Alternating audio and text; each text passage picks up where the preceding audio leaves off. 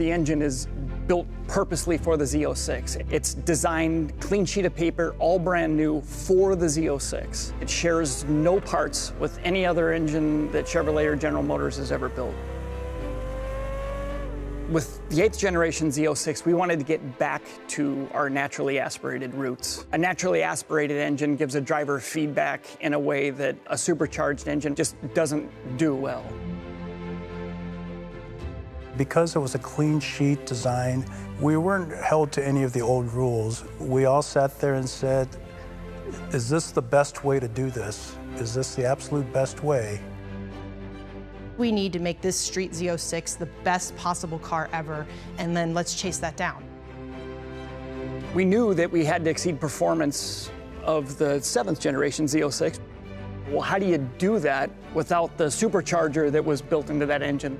You do that by an engine that breathes better. The way to make it breathe better is to make it rev higher, to make it flow more air, and that's the impetus behind the flat plane crankshaft and the dual overhead cam.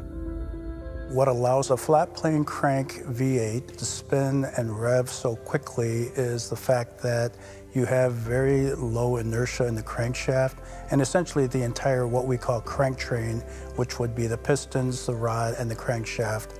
You're able to reduce the size of the counterweights compared to a cross plane, and everything being lighter, it just spins faster. So we started testing out the technology for the never before done naturally aspirated V8 with the overhead cam. We put that in the race car to make sure that it would give us everything that we needed. And it has spent 2 years in the race car thriving and doing well, so we knew it was great for the production car when the Z06 was launched. Learnings that we captured in that event were able to carry us forward to then turn around and get the championship in 2020, both the manufacturers and drivers.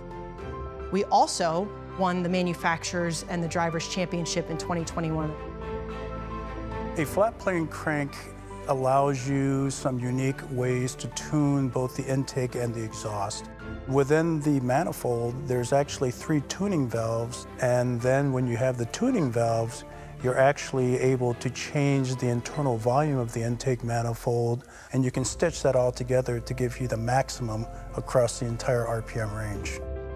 When you have that high volumetric efficiency, the way the engine can really breathe, you get not only something with a high RPM limit, 8,600 RPM, but it gets there so quickly. It seems like it never wants to stop pulling. It just pulls and pulls. It does not, you don't feel the power really tapering off. To touch the throttle is like an F1 car. It's just an instant blat of flat plane crank titanium connecting rod fury. We've done some unique things on this engine, such as where we place the fuel injector. It's on the exhaust side versus the intake side. We've done a purely mechanical valve train. We've done a sealed bay, individually scavenged dry sump system, and it's one of the really neat aspects of this engine. So the LT6 program, we had codenamed Project Gemini. There's been a long association with astronauts and the space program with Corvette. Gemini is obviously the zodiac sign for twins, and there is a twin theme throughout the engine. Twin throttle bodies, twin intake plenums, twin sets of exhaust and intake valves, twin sets of camshafts, twin fuel pumps.